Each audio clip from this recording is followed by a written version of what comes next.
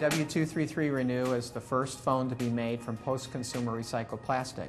Plastic from water bottles that are recovered from waste dumps and then used to formulate the plastic in the housing.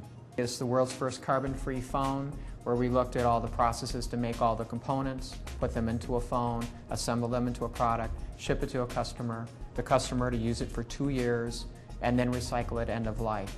You total all that energy up in a life cycle analysis, and that's its carbon footprint, and then we offset that carbon footprint. This has 9 hours of talk time with Crystal Talk technology, so it's best in class in terms of talk time and really clear audio quality for phone calls.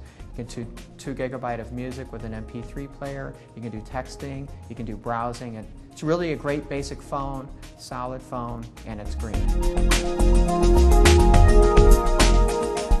In 2008, we made considerable progress in our environmental journey on many fronts. Our perspective is really on 3 different areas. First of all, Motorola's products, Motorola's own operations and how we're running those, how green we're running those, and thirdly, and I think very importantly, how we're helping our customers to be more green in their activities. Motorola Foundation provided a grant of about $30,000 to get the solar panels here at prospective school. Things like this are going on every single day around the world because of Motorolans and Motorola funding and our investment in communities.